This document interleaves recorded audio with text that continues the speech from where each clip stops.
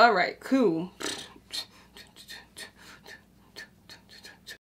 Hello lovelies, welcome back. My name is Tehja Avanni and today we're making this bedazzled Bratz tank top. So if you would like to know how to make your own, please keep on watching till the end. Okay, so now let's get this tutorial started. I have my Bratz logo printed out on a fabric transfer paper. However, this is the wrong way to do it. It's supposed to be reversed and I didn't do that, and y'all are gonna see what's gonna happen later on in this video. It's traumatizing, y'all. It's heartbreaking. What we're doing now is I'm just gonna cut out the Bratz logo, and I just kind of did like a basic just cut around it, but now I'm kind of refining that cut, just cutting out all like the extra like white spaces but still leaving the letters connected. And I'm just doing this just to be extra because you can actually, like, the white parts do transfer onto the t-shirt, and I just wanted the least amount of that as possible. And I just wanted to show y'all right here that I did nick the actual transfer a little bit, so please be careful when you're cutting out your logo because you can like actually scrape a little bit of the pigment off. This is what my logo looks like once I'm done cutting it out. Now I'm taking my t-shirt that I got from Amazon, it will be linked down below, and I'm just going to quickly iron the t-shirt, just making sure that there's no wrinkles and no bubbles and nothing that will be like stamped into the logo once we transfer it. And now I'm taking my transfer. I'm also being extra again and using like a ruler because I measured out exactly where I wanted the logo to go, but y'all can just eyeball it, like for real, it's not even that serious. Anyway, I flipped the transfer paper over so that the actual color is on the t-shirt, and now I'm going to iron it. And because we flip over the logo, that's why it's important to reverse the image when you're printing it out on the transfer paper when you're using letters, because like it's gonna end up backwards if you do it just like the regular way. And once you're done ironing, we're actually gonna also let it cool down for 2 minutes. This kind of helps with just the peeling process. So now I'm going to just carefully peel it off. If you see any of the logo lifting, just put the paper back down and iron it over again. I had to do that quite a few times. I just didn't show it in this video, but it took a hot minute to kind of make sure that everything was sticking onto the tank top.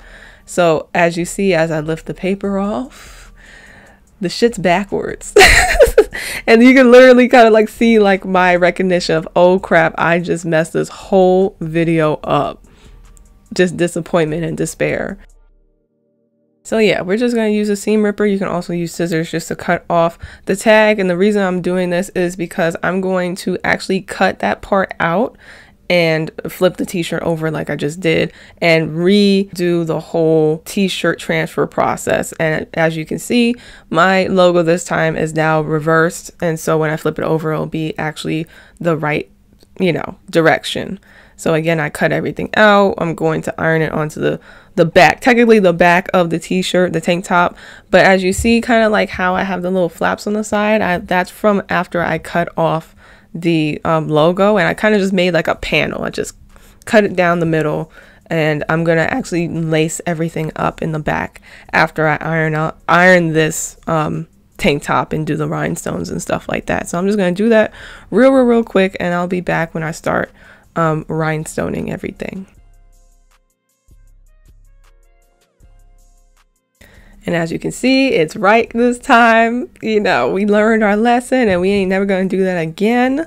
So now I'm going to break out the rhinestones. I have purple rhinestones and gold rhinestones, but the purple rhinestones is about to exit the chat real soon because I just wasn't feeling them. So I'm just setting up my rhinestone station, setting up my glue, and we're about to rhinestone like we usually do on this channel. Just nothing's changed. If you've seen my past videos, it's the same routine. So after I pour out my glue, I'm going to take a paintbrush and I'm just going to paint the inside of the Bratz letter just with the glue, and then I'm just going to use some tweezers and put the rhinestones on top. Now, my mistake with the purple rhinestones, a couple of things. Number one was the color. I just wasn't feeling this color at all because it was totally different from the actual letters. I don't know why I thought it would be a good idea and why did I continue to rhinestone. I literally have no idea, but I just decided to do it anyway. And so, but the second problem with these purple rhinestones is that they were way too small for the type of rhinestoning I was doing, because when you rhinestone letters like wall to wall, like it has to be precise in order for the letter to be correct. And so I had, I think, about 4mm rhinestones, and those are way too big to do that type of rhinestoning. So I would say like 3mm are way better to do like kind of specific rhinestoning. So now I'm taking a smaller brush and to do the outline of gold rhinestones, and I'm just taking those rhinestones and just putting them out on the perimeter of the letter, pretty much where the gold or the yellow pigment is. Yeah, and those gold rhinestones are about 2mm, so those are a little bit smaller and easier to work with this type of rhinestoning. So I'm just going to do that, and do it for the outside of the letter and the inside of the letter. And then once I continue with the rest of the letters, I'm just going to use the gold rhinestones to outline the rest of the letters inside and outside. Okay, so just, you know, hold on to the end of this rhinestoning section so you can see how I kind of fixed the back, well, front now back of the tank top to make it, you know, redeemable and not look like a hot ass mess.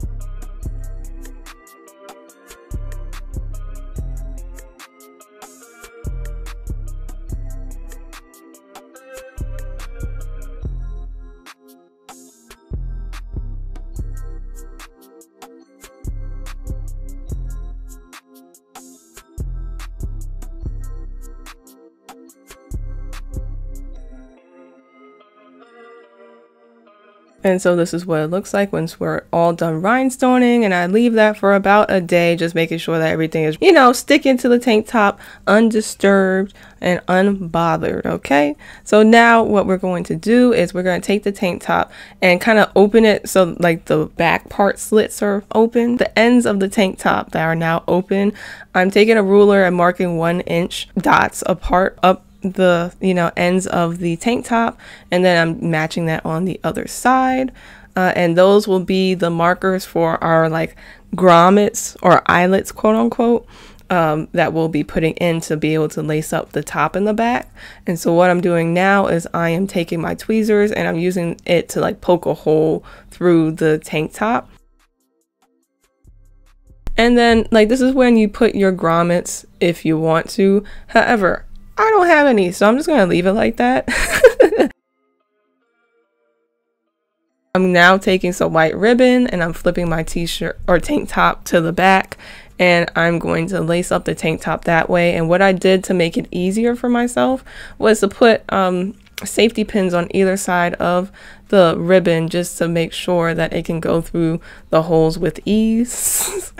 And so I just do that, lace up the tank top, take my time, and once we're finished doing that, then we're all done.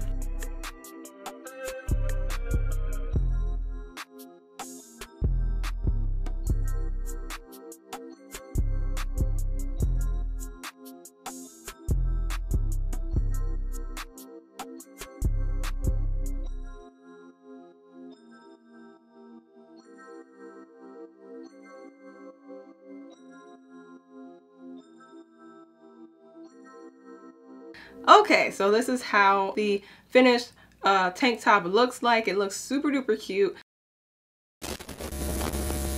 Yeah, it's not gonna like focus, but like there's like rips in the design, which is really, really annoying.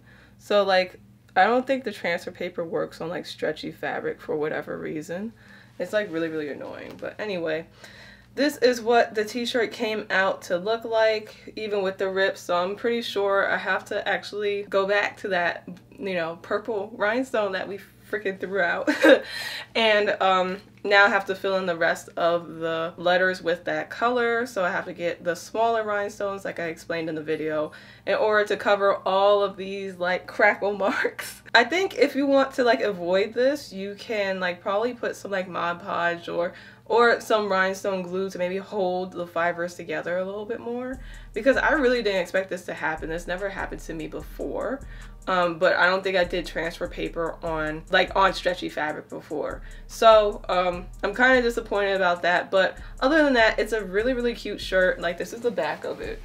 I didn't lace it up completely, but it's really, really, really cute. Let's move on to the wrap up of this video.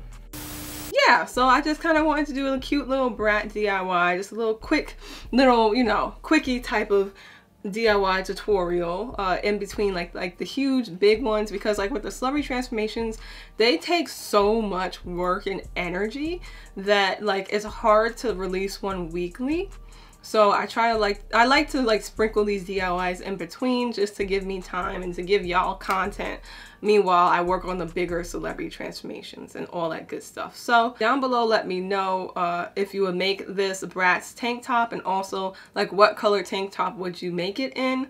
And yeah, just comment that down below. Please subscribe, please follow all of my social medias and turn on your post notifications and all of that good stuff. So as always, please love yourself, and I will see you next video. Mwah!